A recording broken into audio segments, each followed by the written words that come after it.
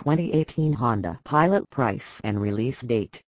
The update is expected to be released with the upcoming 2018 Honda Pilot, and it should include a few cosmetic upgrades and some changes under the skin as well.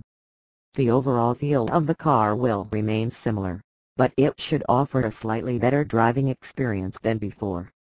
One of the biggest griefs with the current model has been the suspension system. The car is great as a cruiser, but the suspension is just too soft. Luckily though, Honda listens to their customers, so it seems we may see a similar setup to that on the Ridgeline, which is a bit stiffer, nicer to drive while maintaining the comfort levels unchanged.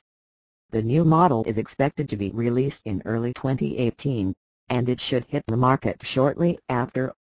It will still cost just as much as before, with the top-end model going up to $50,000, which might be the upper limit of its class.